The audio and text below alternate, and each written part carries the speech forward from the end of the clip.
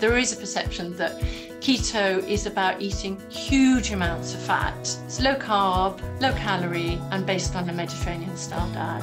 KFC, keto fried chicken, using ground almonds. And that comes with protein, and that comes with extra fiber. And on average, they lost 9.5 kilos. That is amazing. You know, and this is in 2 months, did you say? In 2 months. They lost a little bit more and managed to keep it off. Keep it off after a year. You know, the evidence is very clear that the people who lose the weight fastest are most likely to keep it off. You know, in the past, I have to say, and I'm embarrassed to say it, before I saw Mike reverse his diabetes, my general thing, and I think most doctors, because we get no training in it, would say, oh, just eat less and move more, which is supremely unhelpful. And oddly enough, people never came back and said, oh, I lost weight.